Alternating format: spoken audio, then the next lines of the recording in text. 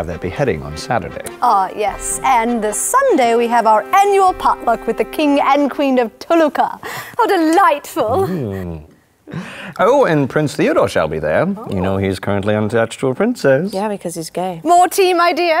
Ugh, whatever. Now, Britannia, we're getting closer and closer to our agreed-upon date. Mother, I know. You post scrolls in my bedroom like every day. Dad. And you remember our agreement.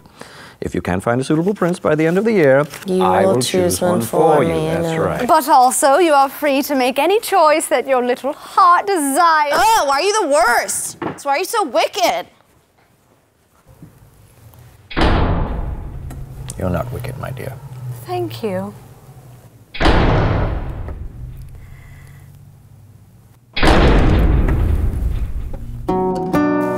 Good eve, princess. Oh, hey, Mina. Did you get a new spinning wheel? Yeah, it's like my third one. I don't really know how they work, though. What's wrong? Is your privilege as a rich white noblewoman no longer pleasing to you? No, it's not that. It's just my dad and my wicked stepmother. They don't listen to me. I'm not interested in princes. We should go to the Flaccid Crossbow tonight. I don't know. All of the fair maidens will be there. Okay. I do have a pretty gay dress I've been wanting to wear. Feast your eyes on these prospects. My eyes aren't hungry. Oh, look at that brooding beauty. The town poet. She practically speaks in couplets. A romantic who would thrust courtly love upon thy bosom. For I will thrust courtly love on thy bosom, bosom. For whom, if you were wrong, she will document the pain that you caused her in hopes of making you a social pariah. But I'll slash the seats of thy royal carriage. Bethesda.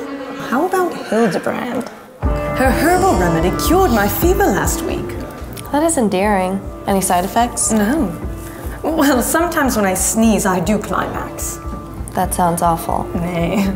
Now all it takes is a pinch of pepper and I'm off to the races. Oh.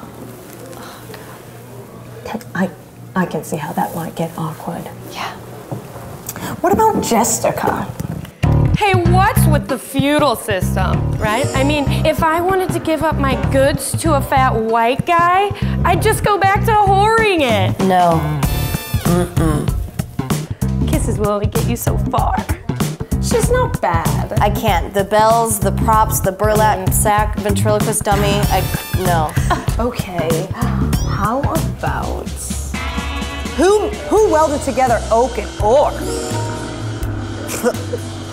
Oak and ore? Really? Observant, strong, for she could build you a castle with her bare hands. She makes me question my own desires. Anyone would be lucky to make her acquaintance. Seems like somebody already has her eye on that blacksmith. What? Oh, moving on. You'll most certainly enjoy the company of Lady Meredith. The most caring of all the maidens, and what a nurturing soul. And very familiar with female anatomy. But a known virgin. She spends all day tending to vaginas but doesn't actually touch them.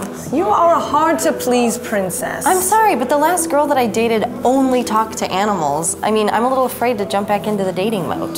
Okay, the last eligible maiden is that peasant over there. I'm not into waking up early or dirty fingernails. Who is she? I don't recognize her. I can fix that. I just need a hammer, a nail, a hammer, and a nail. I need a blowtorch and her slipper. Don't touch it. It could be ridden with disease. Achoo!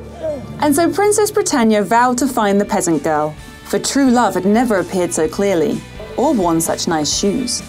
XOXO. No, we're not doing that. Oh, bloody hell.